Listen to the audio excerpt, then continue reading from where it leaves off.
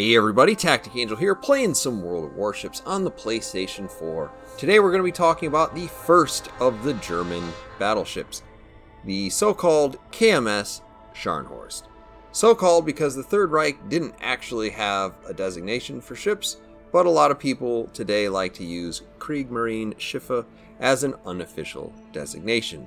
But anyway, depending on whom you ask, the Scharnhorst is a battlecruiser or a battleship launched by the German Socialist Workers' Party in 1936. She was the lead ship in her class, followed by the Gneisenau.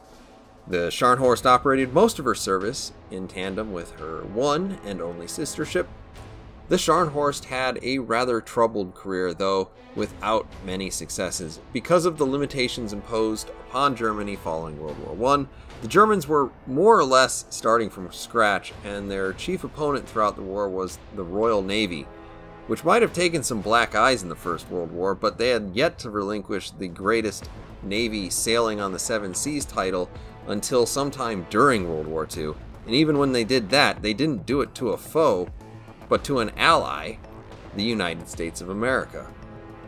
Thus it happens that the Scharnhorst was damaged in her first engagement with an armored merchant cruiser. She returned for repairs and set out again with her sister ship, this time for the invasion of Denmark and Norway.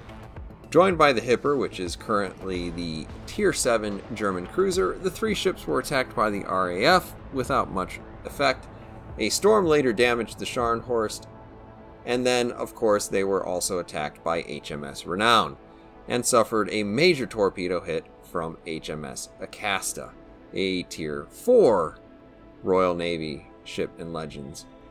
All of this damage forced the Scharnhorst back for repair. However, the combined arms of the Scharnhorst and Gneisenau did spell the end for the Acasta and HMS Glorious, a Royal Navy aircraft carrier. Following her repair, the Scharnhorst returned to the seas, where again she was with the Gneisenau under the flag of Gunther Lutyens. Now, where have I heard that name before? The Scharnhorst was plagued with some mechanical difficulties and had to put into port again. After leaving dock, she was almost immediately attacked by aircraft, sustaining several bomb hits, which honestly would have been quite a bit worse had the bombs actually detonated. The Scharnhorst lost her sister ship, effectively, after Operation Cerberus. After this, she was deployed to Norway to try to disrupt supplies flowing into the Union of Soviet Socialist Republics, eventually being swarmed by the Royal Navy battleship Duke of York under the command of Bruce Fraser. Where have I heard that name before? And, of course, Cruiser Belfast, Norfolk, Sheffield, and thus the Scharnhorst was finally sunk. Following her destruction, the naval legend Bruce Fraser was quoted as saying, "Gentlemen, the battle against the Scharnhorst has ended in victory for us. I hope that any of you who are ever called upon to lead a ship into action against an opponent many times superior will command your ship as gallantly as the Scharnhorst was commanded today." Truly, this is a sentiment that represents the honor and camaraderie that even opponents can feel for one another when they engage in an undertaking so bold and so dangerous as naval combat. So as we move into the actual boat review, though, in terms of World of Warships Legend, the game, I'm going to be real upfront about this because I know a lot of people watch these things thinking, should I get this boat? Should I not? Is it worth the money? And I will say that I personally enjoy this boat quite a bit. But should you buy the Scharnhorst? No, probably not. Well, why? We'll start this time with artillery. And this is really more or less the reason why you're probably always going to be at a disadvantage to your teams unless you're a really, really good player. Essentially, the Scharnhorst is a super cruiser, taking up a battleship position, and more than half of the time you're going to be ending up in a game where you're fighting against an Iowa or an Amagi, and neither of these ships are going to have any problem taking you apart, particularly the Iowa. The main battery for the Scharnhorst is essentially 3 turrets with 3 guns each at 11 inches, or 283 millimeters as measured here. Now, you do have a pretty impressive amount of secondary shots. This said, it's showing that you have 7 times 2, 105 millimeter, 4 times 1, 150 millimeter. You also have 2 additional turrets on top of this, and simply there's no way to scroll down to see what those shots are actually doing. That said, you have an impressive secondary. Now, when you're thinking about purchasing this ship, you have to think about a couple of things, right? Because most of the time you're thinking, can I perform well in this ship? So is the main battery going to do its job? 11-inch guns are simply not 1940s technology. You're talking turn-of-the-century battleships being built with this caliber gun, and unless you're shooting at a cruiser, you're not going to be able to get through much of anything. I know when I've been playing against other people who are in the Scharnhorst, they are shooting AP at me, and even a moderate amount of angling is going to allow me to bounce their shots. If you're thinking about it, the Battleship is really good at burst damage. You hit that citadel, you totally wreck somebody, and that's what you're there to do. The Scharnhorst simply can't do that.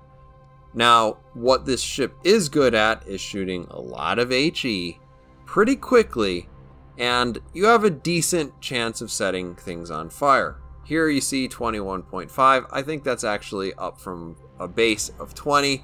I am using shear as my commander, and I think I get 1.5% on top of the base. That said, you're not going to be as good at lighting things on fire as, say, the Royal Navy. And that's a little bit of a problem, though you do have a faster firing rate, even if it's only by a little bit. In terms of survivability, you are reasonably survivable. You're in the mid-50,000s in terms of your overall hit points. Your armor is certainly not terrible, though you can get citadeled from the front. You do have turtleback armor, so that helps a little bit from the side. And your torpedo reduction is a decent 22%. One thing that most battleships cannot boast are torpedoes, and the Scharnhorst comes with one triple launcher that can shoot to either side. These do a reasonable amount of damage. 13,700 is not exactly a ton, it's not exactly nothing. They are very fast, and they have a reasonably short range. So I would put these in the F-off variety, but the truth of the matter is that you are going to want to try to use these in order to supplement the lack of damage that the main battery can do. For AA defense, none of this really matters right now. You are decent, not great, decent. That's all I can say. For maneuverability, we're looking at a Scharnhorst running around at around 30 knots. That's pretty good for a battleship, particularly at tier 6. Your turning circle is terrible, but your rudder shift time is good. So what you'll find is that in terms of making little maneuvers and kind of getting out of the way of torpedoes, you're pretty okay. But if you need to go in a different direction, it's going to take you a while. The other thing about your maneuverability is that this, combined with the turret traverse of your turrets, is actually going to make sure that pretty much, unless something weird happens, you're not going to be outrunning the turret traverse with your turn. So you're always pretty much going to be able to whip those guns around pretty quickly, and the Scharnhorst manages to turn those guns around very fast for a battleship.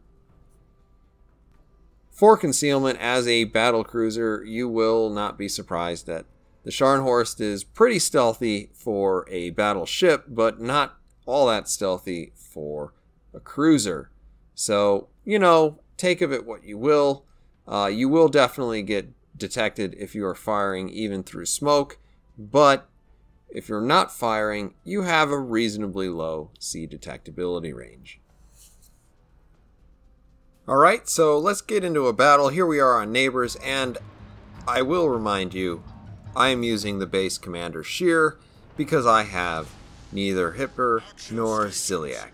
So, take of this what you will. I'm on Neighbors playing a battleship without a battleship commander. So here we go. We're gonna roll out towards sea since we're pretty much already there. And one thing I will say is the Scharnhorst is a beautiful ship. Whether or not I think this is a really good ship for most people to play, it is definitely a lot of fun to look at, and I do, once again, enjoy playing the boat. So anyway, we're going to go out towards this east side. You can see I get detected there. There's a reasonable amount of difference between my maximum range and my sea detectability, but obviously that Mayhan has sailed inside of it. I'm going to go ahead and play probably most of this game shooting nothing but HE. Obviously we want to shoot HE at a destroyer because there's really not a lot of point of shooting AP at it since it doesn't have a citadel. We do manage to incapacitate some stuff, set some stuff on fire, and if we're really, really lucky, maybe we can get a kill here. Yes! Yes, he can. We have a couple of other ships coming up here. We've got a New Orleans. Now, I will say that you can get through the side of a New Orleans. It's a little hit or miss. I mean, obviously it's hit or miss, but I do not immediately recognize the fact that they're trying to play the smoke screen, and I do not play the fact that he is decelerating in order to get into it, so it wouldn't have mattered if I was shooting AP, HE, or rubber ducks at the guy. I wouldn't have done much of anything. So we shoot a whole bunch of AP there. You can see not a great result, not exactly an aggressive amount of targeting there. I wasn't specifically trying to hit him at the waterline or anything, but we don't get a lot out of it. That Colorado's retreating, and since the New Orleans is hiding in the smoke, I'm going to go ahead, get behind this island, and put out this fire. We hit our first repair kit, and that's going to help us recover some of our hit points. I certainly hope to get Celiac so that I can increase the effectiveness of this. He would be my ideal commander if you have him, certainly. The Scharnhorst is a little bit better value for you. You're going to get more money for your dollar. That doesn't make any sense. Whatever. You're going to get more mileage out of your purchase if you have Celiac as your commander, or pretty much anybody with Hipper as your inspiration, or even Hipper as your commander. He is a battleship commander. I just wouldn't pick him myself. So we're sailing around this island. We're hoping to come around on this Colorado. That's not actually going to work out all that bad for me. I'm going to be able to shoot HE at the side of this guy, and I was kind of hoping that he would probably continue to target that other boat. Now we do get a pretty good amount of shells that land on him, so we get 2 fires. I imagine that he will put those out immediately. That's the smart thing to do. But it does look like we have a New Orleans here who is not going anywhere, and if he's going anywhere, it's backwards. So we're going to put shells out on him.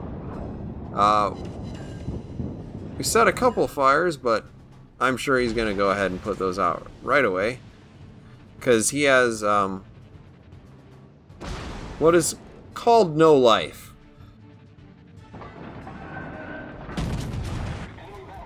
And there we go. We get our second kill of the game on 18,000 damage. What a remarkable job you're doing, Tactic Angel. So anyway, there's Colorado. I still really want this Colorado. This is actually fairly early in my playing of this ship, trying to get a feel for it.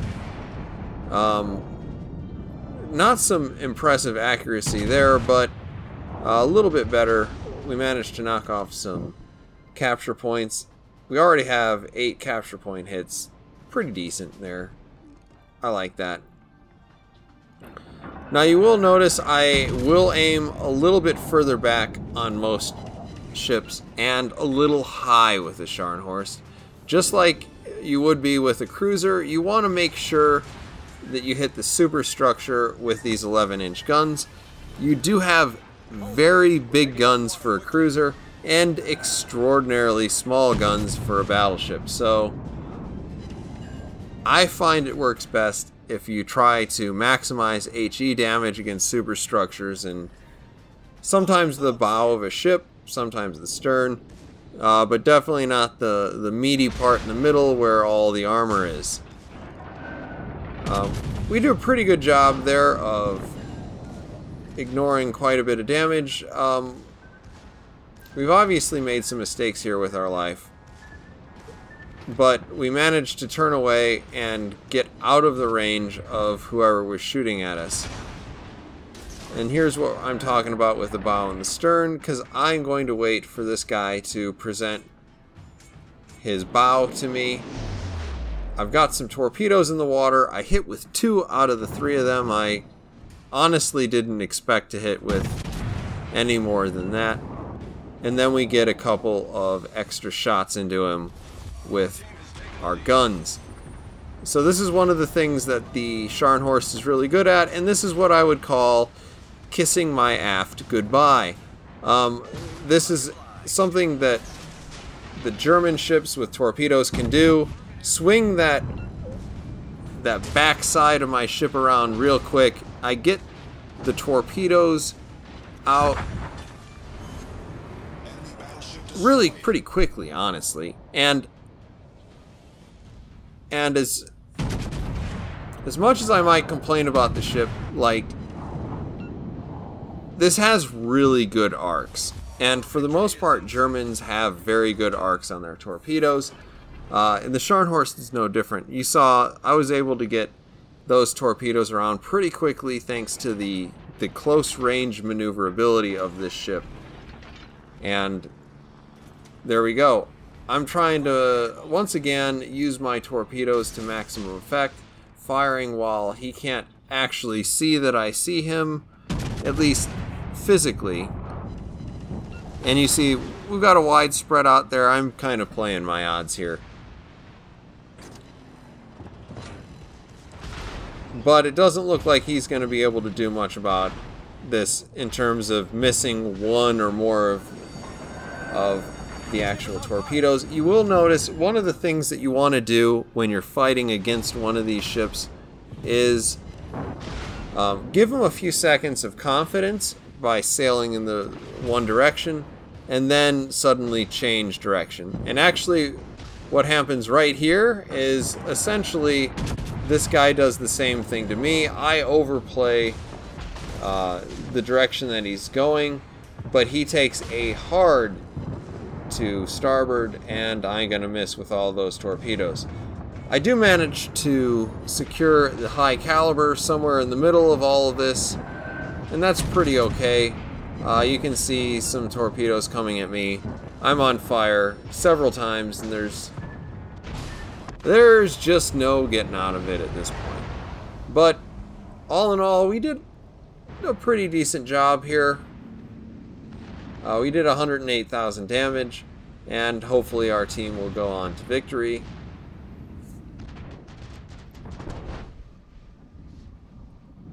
And as luck would have it, Tactic Angel wins again. Wow, what an amazing feat. It's like I handpicked this game. But hopefully this has been a pretty good indication of what the Scharnhorst can do. If you want to buy it, go ahead and do it. Obviously I said don't do it, but whatever. Hopefully you've enjoyed the video. I'll see you guys on the next one.